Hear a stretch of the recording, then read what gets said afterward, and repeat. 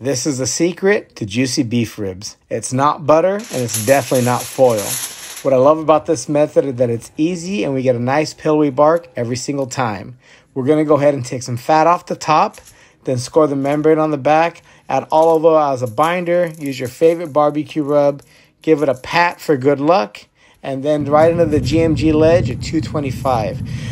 We're going to keep it like this entire cook. Make sure we're giving the spritz every 90 minutes. And once we hit 190 internal, here's the secret. We're going to add some beef tallow on top, put it back in the smoker at 325 degrees for 10 to 15 minutes.